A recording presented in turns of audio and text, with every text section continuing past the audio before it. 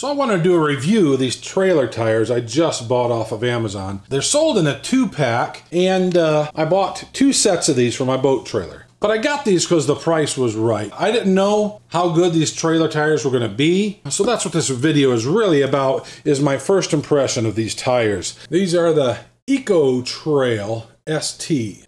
So first impression, these tires seem to be pretty good.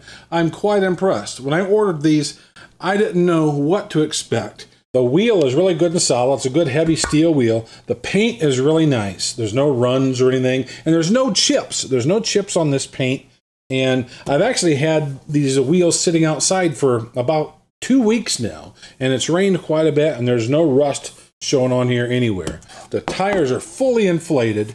As for the durability, I don't know, and I'm not really too concerned about it because I'm only using the boat trailer 2 times a year. Once when I take the boat to the dock, and at the end of the year when I pick it up. The sidewalls start cracking out before the tread ever begins to wear out. So I got 2 sets of these for under $300, and I thought that was a great deal.